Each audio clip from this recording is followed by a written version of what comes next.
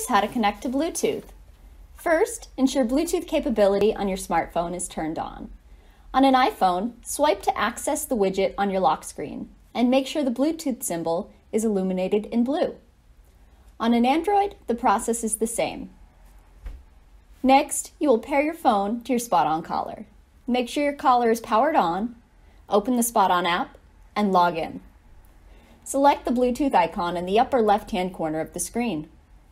When the device list pops up, select the collar you'd like to connect to. Once the process on the app is complete, the letters BT on your collar should be illuminated in blue. For more information, visit SpotOnCollar.com or reach out to us. We're happy to help.